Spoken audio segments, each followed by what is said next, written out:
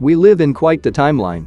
Twitter's legal complaint accusing Elon Musk of violating his $44 billion takeover agreement includes quite the unusual exhibit.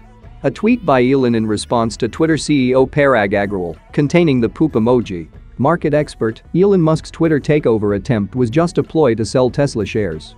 It had already become apparent in the past few weeks that the richest man in the world would withdraw from his plan to take over the short message service Twitter. An expert believes that Elon Musk only staged a purchase of the platform anyway. After withdrawing from $1 million deal, Twitter is suing Elon Musk for breach of contract. Twitter is asking tech billionaire Elon Musk in court to implement the agreed takeover of the online service. As announced, the company filed a lawsuit in the state of Delaware, according to board chairman Brett Taylor. The competent court can order the completion of a takeover.